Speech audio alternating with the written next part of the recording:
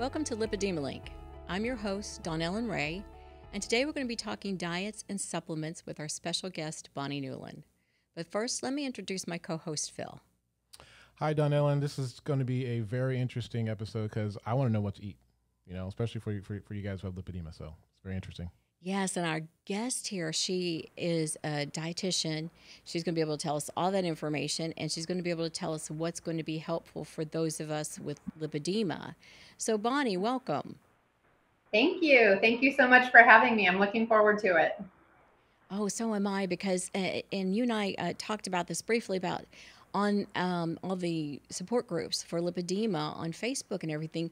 Diet is a huge, huge question, with so many women asking about that, and supplements as well, but diets for sure, and the different kinds of diets. But before we get into that, though, let's talk about you and your history and how did you get familiar with lipedema, and what's that journey been like for you?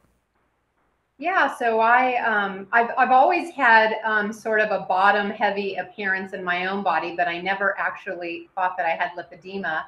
I've struggled with weight loss on and off, like many lippy ladies have my whole life. At one point, losing over 140 pounds, and my lower half of my body. I'm sorry? Amazing. Yes, thank you, thank you.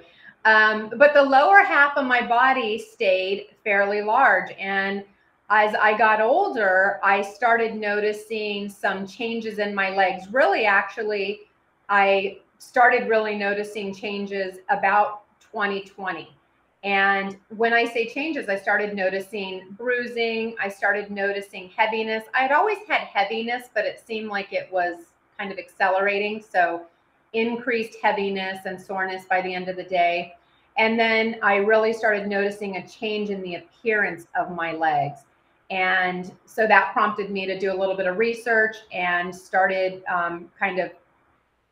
looking for reasons that my legs may be changing. Ironically, I had a friend from college who found out she had lipedema. And even after her diagnosis, I had no idea I had it. Kind of watched her go through her journey, and then ultimately went to my primary care specialist and found out that I did have lipedema. So that's sort of how my journey began. And I saw Dr. Herbst and got confirmation that yes, in fact, it was lipedema. And that kind of kicked off a whole new wave of learning for me, both from a disease standpoint and then just nutritionally. Wow. So all the weight loss you did wasn't because of this. It wasn't a diet related to this. It was you lost it, and then you found out that you had these symptoms just became more pronounced. Right. The symptoms became more pronounced after the weight loss. And I know a lot of ladies that I will see online saying that they notice that as they've been able to lose some of the non-lippy weight, that their nodules and such can become more evident. I actually think for me, it wasn't necessarily that, but I had some hormone fluctuations happening. And I think that just accelerated the growth of my lipedema. Mm-hmm. I think it was always there, sort of as an underlying issue, but it wasn't really, really bad until 2020. Did you have a lot of pain with yours? Did the pain become more pronounced? The majority of my pain, I've always been pretty active. Even when I was at my heaviest, I was fairly active. I think that the pain for me was heaviness. And it's interesting, as I've gotten to know more about lipedema and the benefits of being in water, one of the only things that was ever really soothing to me was to be in water or to take like an Epsom soak bath at the end of the night. But my legs were always heavy, and then ultimately the bruising. So those were kind of my two main symptoms. Okay. Yeah. Because I know I've heard that some women have some pain and some not as much. And it seems that there's like some swelling or maybe some inflammation, which is really going to be something we're going to talk about today, because there's lots of diets around reducing the inflammation and reducing that swelling and trying to ease the symptoms of lipedema. So, so that's where it's very, very interesting. I found out you actually dieted first and then found out that you had these symptoms. So, so talking about that and talking about inflammation.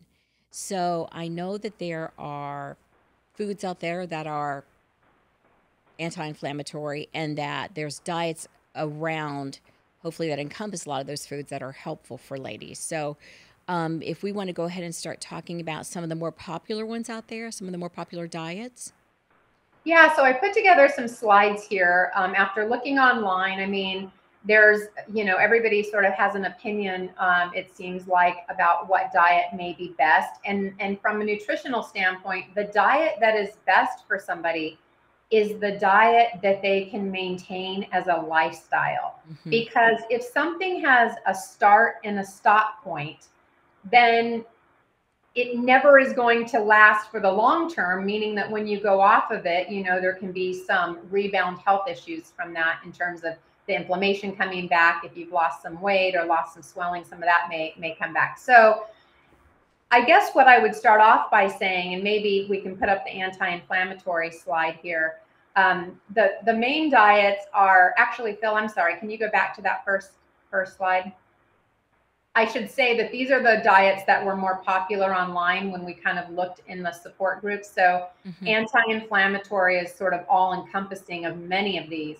So one of the first things that I want to say is that you can do keto, you can do Mediterranean, you can do the RAD diet or plant-based and vegan, and all of those can be anti-inflammatory. So anti-inflammatory is sort of just all encompassing. It's more about those specific foods that you choose than maybe a diet protocol that you're selecting.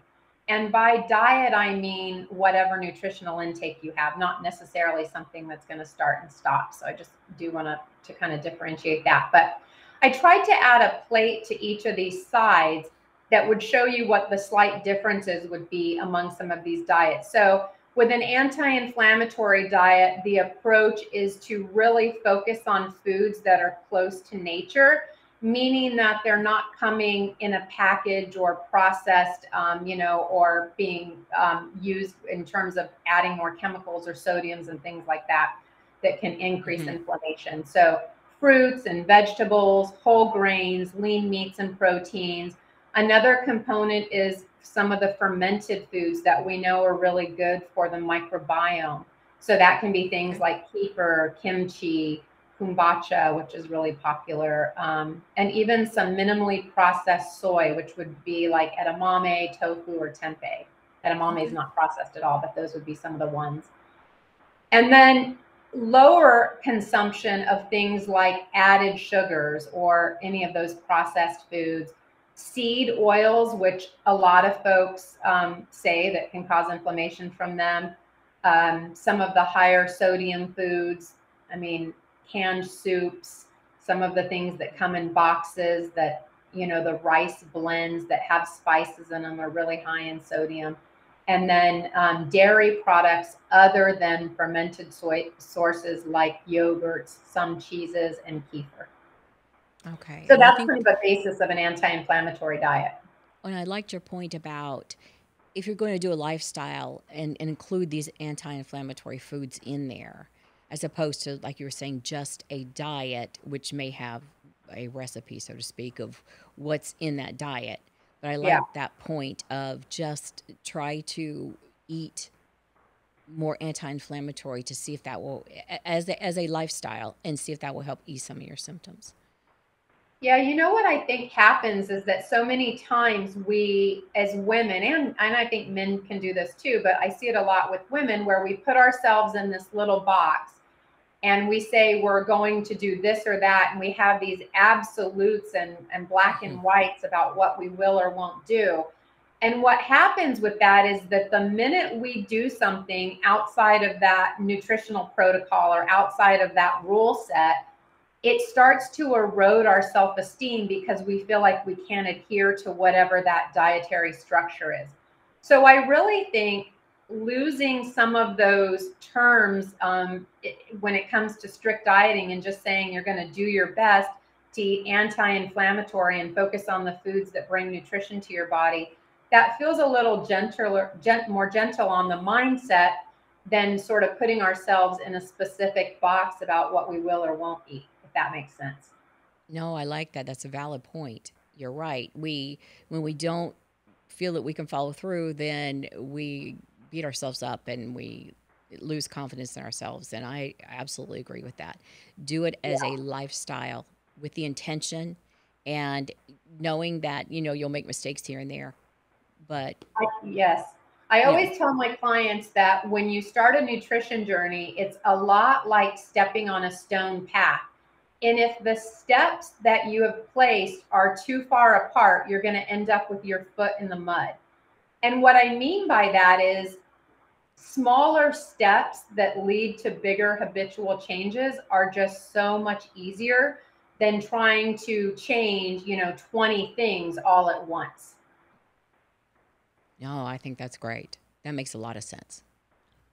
Bonnie, do you think that the reason why most diets fail is because they're using that terminology? I think what we say to ourselves in our quiet moments and just in our mind feeds into the amount of success that we're going to have, because we put these structures on ourselves sometimes that are impossible to follow through with.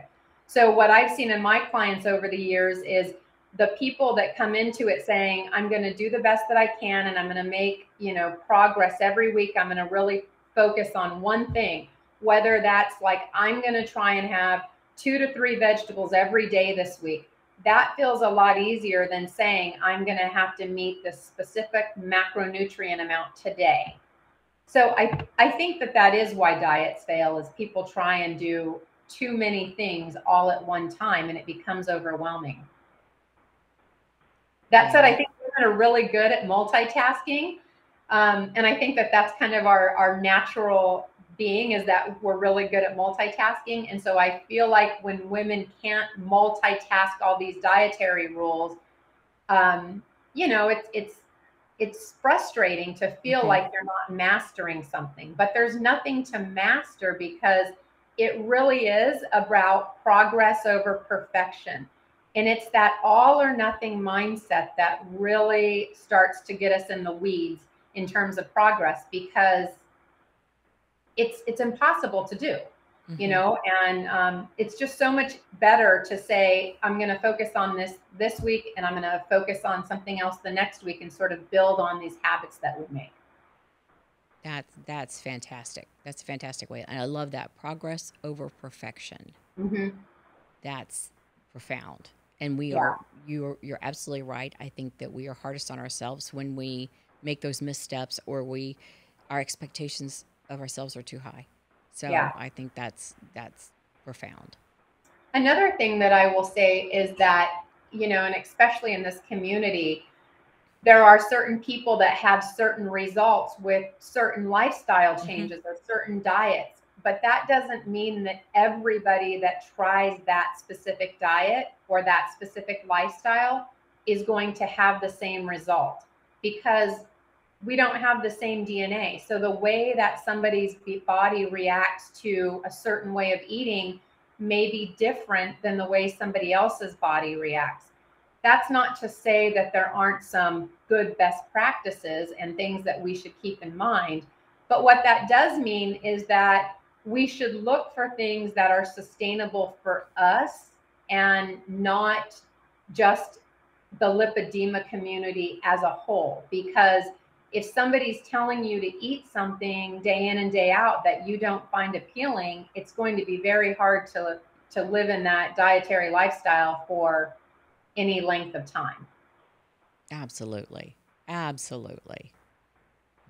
And we want to enjoy what we eat, right? I mean, that's part of the fun in good nutrition, is eating good food. And if you can't enjoy what you're eating, it's no fun. So I think you've got to find that balance between liking what you eat and having what you eat, like your body, right, be nutritionally helpful for you in helping to manage chronic inflammation and the lipedema. Oh, absolutely. And you know how, and we see it and hear about it time and time again, this, you just need to lose weight. You're going to be okay. You just need to lose weight. So then when women take that, they go and they start tackling it by coming up with some diet or some eating plan. And then it doesn't work for them, like you said, because maybe doesn't work best with their body and their makeup, and they need to consider other things. But then when it doesn't work for them, then we just end up mentally going lower and lower. We just feel worse and worse. So I think it's a very valid point. Yeah, I'm so glad that you brought that up, because I actually wasn't working with very many lipedema women until April of this year. I went to the FDRS conference in Atlanta, and I met so many women that had been given information or been told by doctors, you just need to move more and eat less and lose weight. And I was like, wow, I really need to focus some of my time on working with women with nutrition related specifically to lipedema, since I, one, live with it, and two, have kind of gone through the process myself. Um, but I think it can be really disheartening when you're doing all the things and somebody's still telling you to eat less and move more when you know you're doing that. So I think when we take the focus off of, eating less and moving more, and putting it more on managing the inflammatory response, wonderful things start to happen. And mainly that people start to feel better, joints hurt less, and they have more fluidity in their movement. And so I think taking the focus off of the number on the scale and putting it into how you feel is not only, beneficial for your mindset, but beneficial for helping you with managing lipedema. Absolutely. Absolutely. How do you feel about, is there like a lot of ignorance in the diet community? Well, I don't even call it a diet community, but in the alternative eating community? Because you see a lot of, I guess, fad diets or fad trends coming out now. But as like a nutritionist, do you see like some crazy things out there? Oh my goodness. I see things, and I actually get a lot of clients from people who have, or clients come to me after doing some of these diets where maybe they're, juicing for a week, or they're drinking multiple shakes a day and one sensible meal at night. And I would say yes. I mean, there's a lot of money to be made, right, from getting people to reach their goals. And so people will try anything. And I think, unfortunately, when you're looking for what will work for you, you'll try anything to see if it helps, especially when you're struggling with something like lipedema where nothing else seems to work. You're willing to try whatever might sound enticing. And listen, even as a dietitian, sometimes I hear some of these claims and I'm like, wow, that sounds like an amazing claim, right? But, at the end of the day, there is no secret sauce, and you have to just do the work. And I wish that I could say that there was some magic bullet, but there's really not. The magic bullet is being consistent.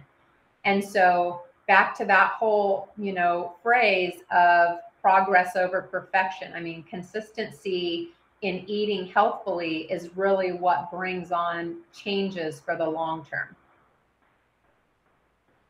Yeah, that's impactful too. So back to these, and I'm sorry I got you sidetracked on the diets that we were talking about. And I'm saying diets and eating plans, I don't know what you want to call them, for that maybe will help with some of these symptoms of lipedema, the inflammation and everything. I know that I saw keto on there. Yeah. Phil, do you have that chart? Yeah, we can pull up the keto.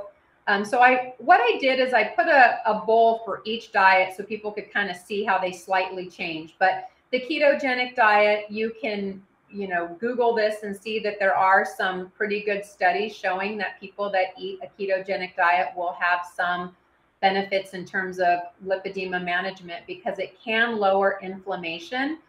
One of the main things with the ketogenic diet is the type of fats that people are consuming. So, you see a lot of these ads where people are eating bacon and they're wrapping other, other fatty meats in bacon.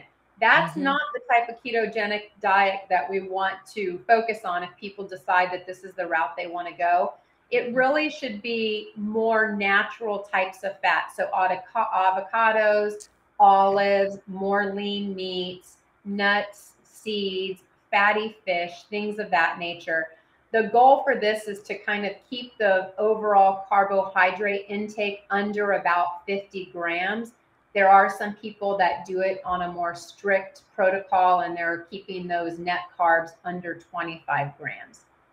One of the things to keep in mind with the ketogenic diet is that we still do need to make sure that we have sources of fiber in the diet, because fiber helps to carry toxins out of the body, for one. And for two, it's great for the microbiome and our gut bugs. It really helps to keep the microbiome strong, which is the command center of all metabolism. And then number three, it helps with bowel motility. So we need all of those things. So people that are choosing to do a ketogenic diet really focus on low carb vegetables. So that might be bell peppers or broccoli or asparagus or things of that nature. And they don't consume or rarely consume things that have higher carb values. So peas, corn, potatoes, winter squash, things of that nature. Okay. Okay. Yep. So more limited on the starchier veggies and grains, and more of a focus is on higher fat, moderate protein, and a little bit of the non-starchy carbohydrates. So how many pieces of bacon can I eat before it's bad? If you're eating bacon, hopefully you're eating the bacon that is less processed, first off, but it would be better to eat things like salmon or leaner cuts of chicken, leaner proteins. You can eat bacon, but you don't want to eat that every day. So we say 2 slices is actually a serving, a dietary serving. So Phil, that means turkey bacon for you. I did have a client tell me the other day that she was Oh, go ahead. Sorry. No, go ahead. I said I had a client the other day telling me she just stumbled upon chicken bacon and she swore it was amazing. So maybe that's an option too, Phil. Oh, I haven't tried that. I haven't tried the turkey either. bacon. Yeah. No, and keto's been around for a while, so you've heard a lot about it just in general. And then when you hear that it also just helps with the lipedema, inflammation and stuff, then that's great. So for those that this works for, and they may have already been on it or whatever, then this is great. Then hopefully their symptoms have greatly reduced with this. Right. And then there is, what is the next one on your list? I know that there's a few that I see, RAD, and I have seen Mediterranean. Yeah. Yep. Okay. So Mediterranean diet. I always think it's interesting to start with a picture, because I think a picture is worth 1,000 words.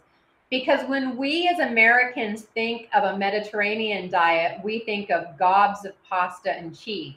But that's actually not what the Mediterranean diet is. As you can see in this picture, that is 2 ounces probably of pasta there in that dish with the salmon.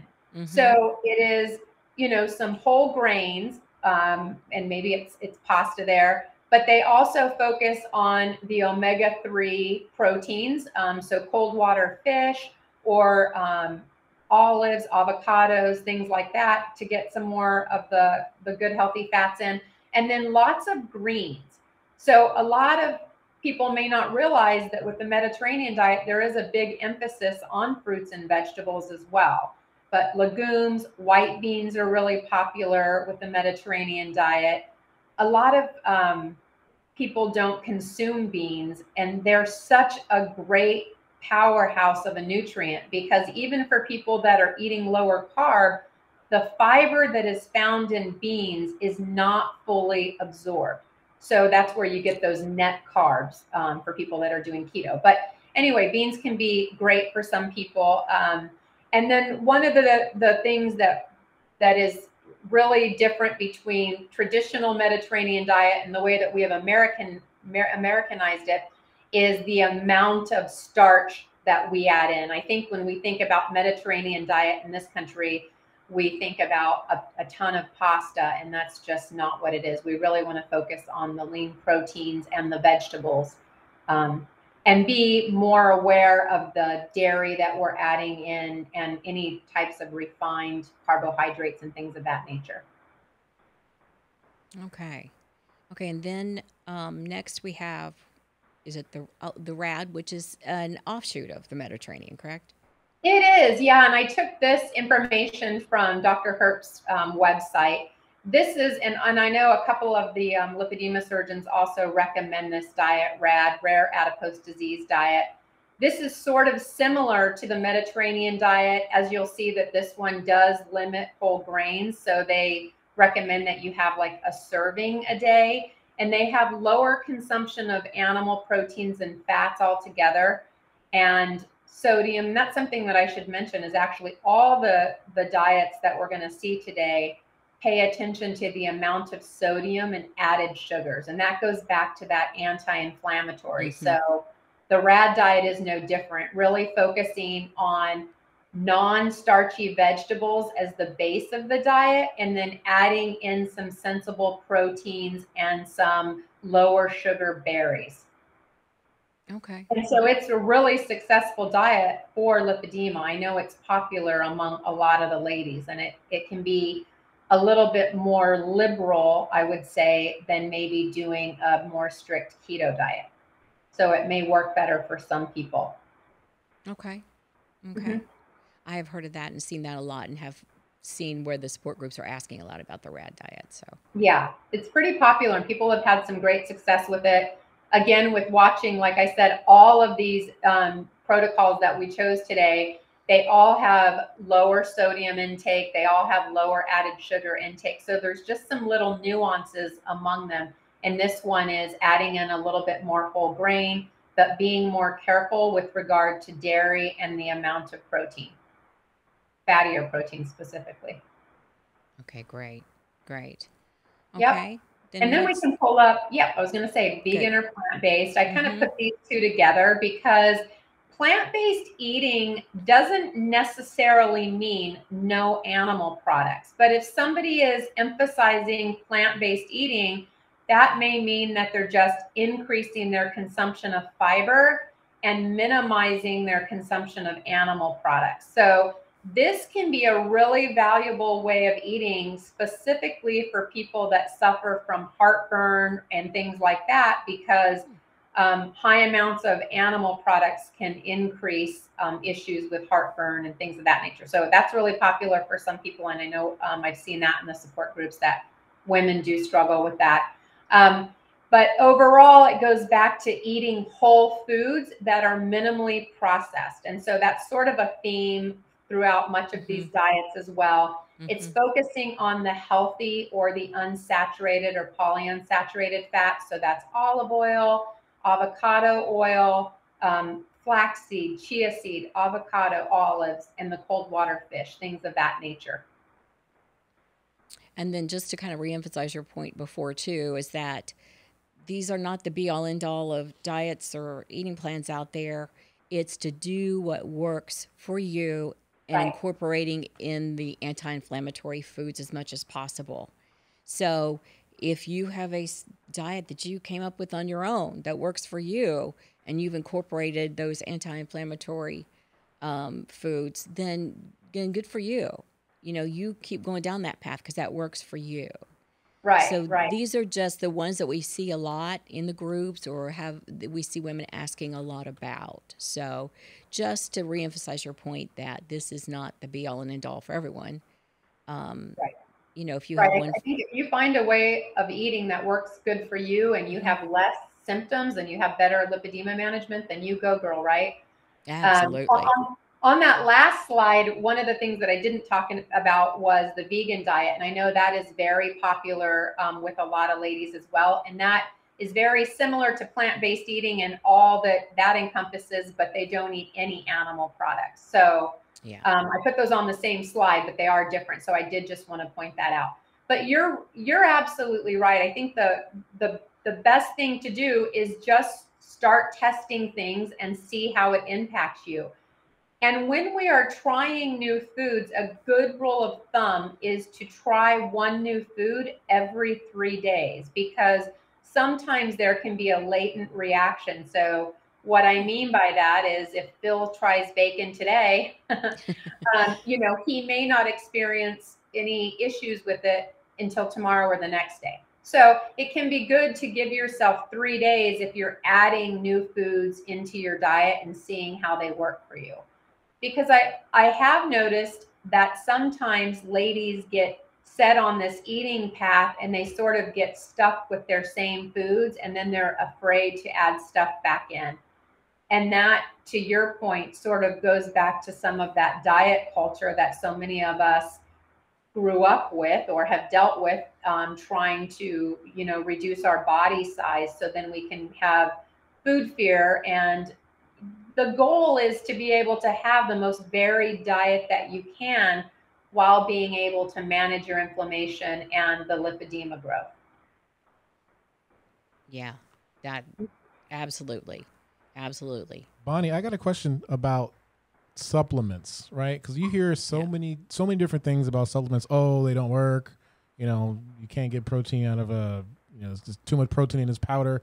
How do you feel about supplements and inflammation? And if you do believe in them, what kind of recommendations do you offer? Yeah, so I always say that I'm a food first dietitian. So when we get vitamins and minerals from our food, we get them pretty much buffered and in the right quantities that we need a lot of the time.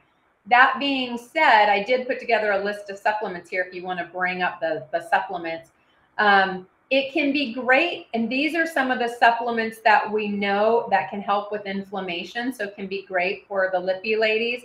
I do want to say that supplements are not FDA approved or regulated, so you want to make sure that you're sourcing good quality supplements. But some of the more popular supplements that we know that can help with symptom management is a B complex. I see a lot of ladies taking B12, which can be great, but a B complex is great because, as you can see here, it helps with energy production, hormone formation. That was a tongue twister. Hormone formation, which is important since we have issues with estrogen levels. Some of the bioflavonoids are important, and I know Dr. Herbst has talked about these, but quercetin and diosmin. Diosmin is sold under the name Vasculera. I think there are some other brands, but that's the popular one. That can help with lymph flow, so that's really important. Another one is turmeric, and you can get that, in supplement form, or you can use it as a daily spice. It's found in a few food sources, which are great, and you put them there. Mustard, which a lot of people don't know. Golden milk, which is a drink. If you like the chai tea, then you might like golden milk. There's plenty of recipes online that use turmeric. It's nice, especially in the cooler months. Omega-3 fatty acids. This is one you can get from food sources, but certainly a lot of people don't get enough omega-3s. And so we know that cold water fish like salmon and mackerel and sardines are great for increasing omega-3 fatty acids and helping with inflammation. But you can also use 1 tablespoon of chia seed, flaxseed, or hemp seed. It is a little bit different because the omega-3s that we get from plant-based sources are ALA, alpha linoleic acid, and they have to be converted in the body. But those can be great as well. So making a chia seed pudding or putting them in something that you're already eating, like yogurt, is a really easy way to incorporate those. Selenium is a great supplement. And so many lipedema women also struggle with thyroid issues. And so selenium provides thyroid support.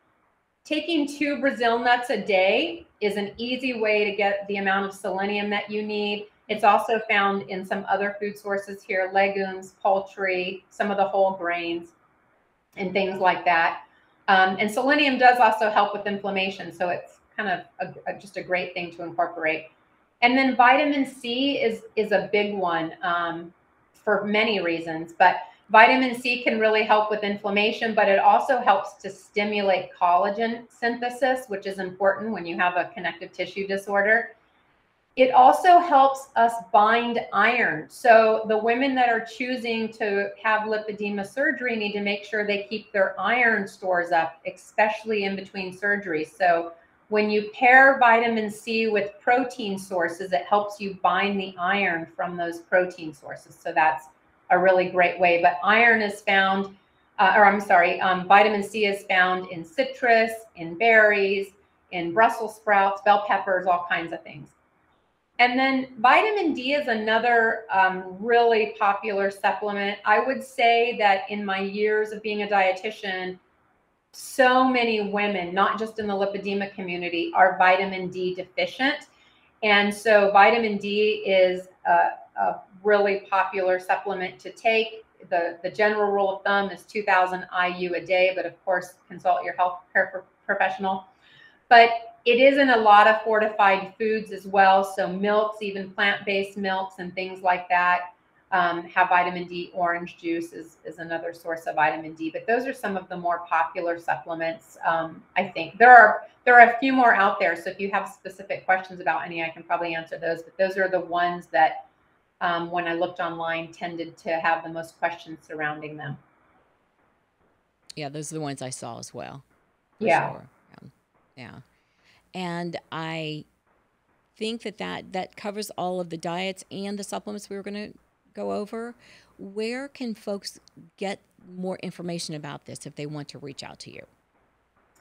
Yeah, so Bonnie Newlin at cravenourishment.com or Bonnie at cravenourishment.com, or they can just find me on social at, right there, he put it up, at Crave Nourishment. Yeah. Well, I'd love to answer any questions. So if I can answer any questions, I'm happy to. No, absolutely. We appreciate you being here today, because I think that a lot of the questions are going to be that I've seen are on these diets. And I think that we gave them a solid basis. And again, follow your advice in the sense of do what works for you. Just incorporate more of those foods. And if you're going to do supplements, those supplements that'll help reduce those symptoms of lipedema. But do what works for you, and don't, again, be hard on yourself if you stumble, or like you were. I liked your walkway analogy. That was great. So the walking path, yeah. Yeah. I think what we start to notice is that all of these diets really aim to lower our insulin spikes, our blood sugar spikes, which help with inflammation. And it is insulin that tells the body to store fat, not necessarily the lipedema fat. And it also tells the body to retain sodium. So if we can keep those blood sugar spikes more gradual, we lower our inflammation and we lower our hunger, lower our cravings. It's just beneficial in many, many ways.